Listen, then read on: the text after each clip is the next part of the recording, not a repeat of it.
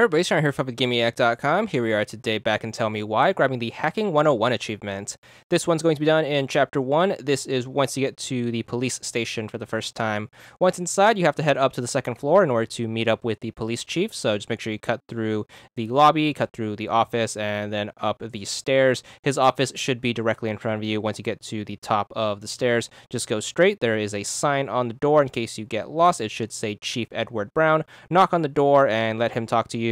That should end up with you getting the keys, which will give you access to most of the police station. So head downstairs, and before you head where you need to get going, we're going to head into the reception area, which is directly in front of you. So just make sure you open it up. There is a sign on the door in case you get lost. Hit the A button to open it. You should use the keys to open it up, and then to get the achievement, what you have to do is you have to make sure you interact with this computer right here.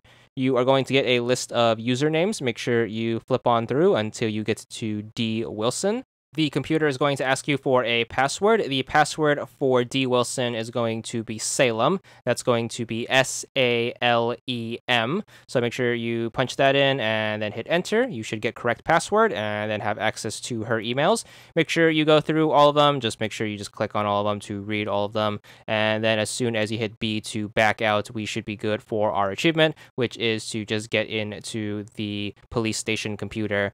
There it is. It's going to be for 50 gamer score, and that's all there is to it.